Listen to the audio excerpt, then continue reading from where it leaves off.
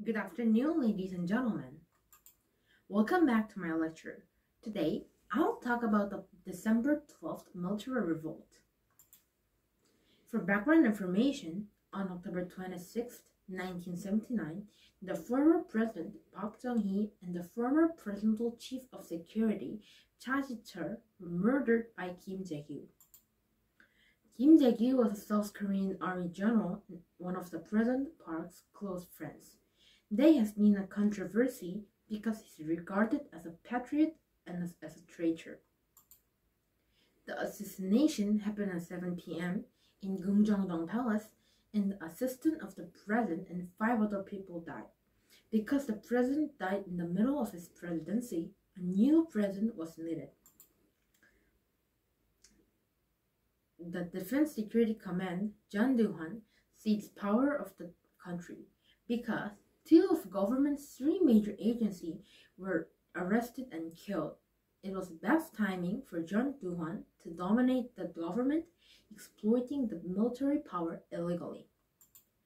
He adopted the General Army Jang Seung-hwa for his involvement in assassination because of his close relationship with Park Chung-hee.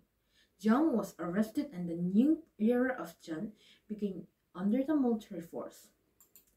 At that time, Hanahoe, an official private group of military officers headed by Jeon Do-hwan, seized almost all of the military organization. At the same time, Jeon arrested Jung illegally and he seized very strong power. Jeon sent Jung to a rural area. After an initial seizure of power on December 12, 1979, this private political organization maintained great influence in South Korean politics throughout the 1980s.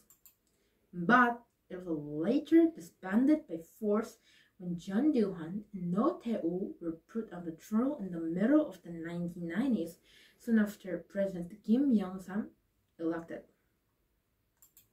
When the president became elected, all the forceful engagement of the Jeon was found to be an illegal revolt, and Jeon was finally arrested with No Tae-woo, the former president, who was also involved in this revolt.